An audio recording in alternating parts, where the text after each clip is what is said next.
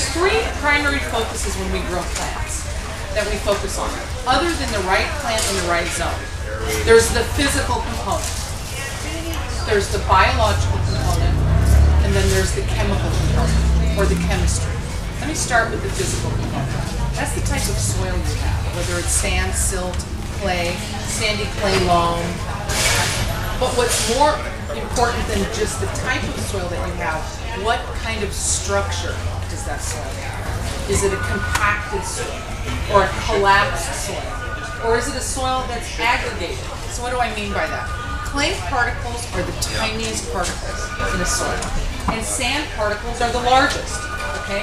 Sand particles are fairly large particles, obviously not this large, but they're large particles, but clay particles are tiny, and they stack on top of each other like dominoes, and side by side. They're so tightly bound. So compost is the food source that feeds the soil food web. So let me back up and tell you what the soil food web is a little more explicitly, and then I'll come back. So one part of the pie of the soil food web are all the microorganisms. These are all the organisms we cannot see without a microscope. Bacteria, fungi, nematodes, microarthropods, all microscopic organisms, and there are billions of them in a handful of soil. Some of the bacteria and fungi are beneficial, some are disease-causing pathogens. We want to suppress the disease-causing pathogens and build the beneficial organisms, right? Makes perfect sense. So that's one half of the pie. The other half of the pie are all the macroorganisms. These are all the organisms we see through the soil profile when we're working in the garden. They're larger. We can see these organisms. They're grubs. They're centipedes. They're earthworms. They're wireworms. They're the moles, the voles, and the gophers. Think of the soil food web as a food chain from the tiniest organism in the soil to the largest organism, and they're all breaking organic matter down at various stages. Now bacteria, they're cannibalizing each other. They're all fighting for the food that's in the soil system, the compost that you add, the organic fertilizers. That's their food source. That's what sustains them. After adding organic matter into the soil, after about 6 months or maybe 8 months, you're back down to the mineral base of the soil, whether it's sand, silt, or clay. Now, in a sandy soil, organic matter goes away a lot faster. Why? There's more oxygen in that soil, right? And water washes through that soil very, very easily. What else washes through the soil easily if there's not a lot of organic matter in it? Nutrients. So what binds mineral particles of soil together? Compost and these bacteria and fungi, it's all about the enzymatic activity. It's all about the end byproducts that are produced from these bacteria and these fungi breaking the compost down. They secrete glues that bind the mineral particles of soil together to create an aggregated soil from a collapsed or compacted soil. So with clay, even though you might think a clay soil is a difficult soil to work, which it can be, because it's so tightly bound, we have to really get in there and work that soil to create an aggregated soil. It's from the compost that you're adding. Compost is the lifeblood of that soil that will take a flat, tightly bound clay soil and create it into an aggregated soil. But it takes time, doesn't it? It doesn't happen overnight. Now in that sandy soil, where the particles are a lot larger and there is more oxygen, which means the organic matter goes away faster and the nutrients wash through the soil faster, it means you have to incorporate more organic matter into that type of soil. Why? It's the only thing that binds the particles together to make an aggregated soil, and that is what holds nutrients in the soil.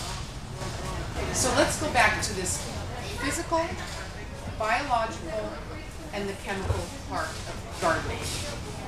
If we focus on the biology, the soil food web, by feeding it compost and using organic fertilizers, we impact the physical component of the soil and the chemical component of the soil. What do I mean by that?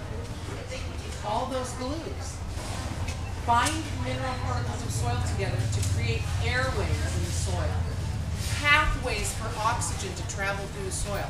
It means roots can grow through the soil much easier. Water goes through that soil much easier. What makes the soil a living, breathing soil is the biology. But it must have good structure so that there's oxygen in the soil. Without oxygen, the biology doesn't live well.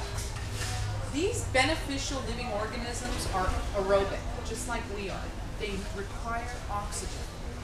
The disease-causing pathogens are anaerobic. Think about an area in your soil where water settles, and what we know that the only thing that's really going to survive in a waterlogged soil is some kind of a disease-causing pathogen. It's not going to be one of the good guys in the soil. So soils must have oxygen in order to allow that living fraction of the soil to survive. Other thing that those glues do is they affect the chemistry, how they hold the nutrients in place. They don't allow the nutrients to wash through the soil.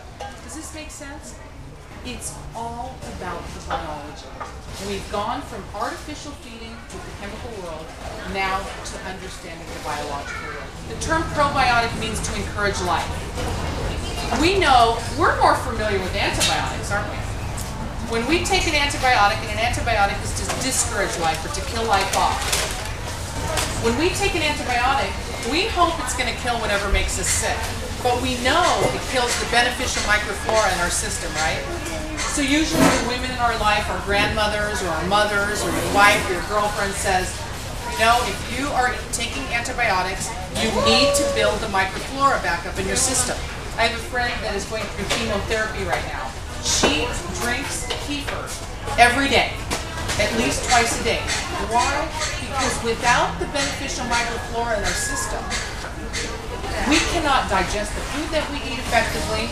We also cannot absorb those nutrients effectively. Our immune system is tied to our digestive tract. If we do not break our food down efficiently, we're not going to get those nutrients. We're also not going to eliminate effectively. And we all need to be regular, right? This is very important. A lot of people that have soy in their diet, soy is, or tofu, that's a biologically active food.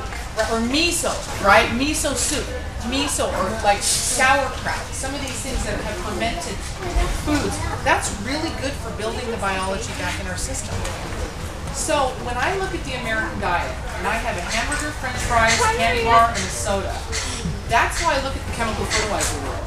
It's going to the chemical fertilizer materials fatten up the crop, right? Well, so does the American diet. We know if we have that diet, lots of sugar, enriched white flour, we know we're going to fatten up. We also will not have the same ability to fight off illness and disease as we do with the plant-based diet. Fruits, vegetables, berries, where we get our antioxidants, blueberries, raspberries, nuts, whole grains, fish, where we get our omegas. When we eat that kind of a diet, not only do we not fatten up as much, we have the ability to fight off illness and disease, which is very much the same in the plant world. One was an artificial feed, one now is more of a sustainable feed.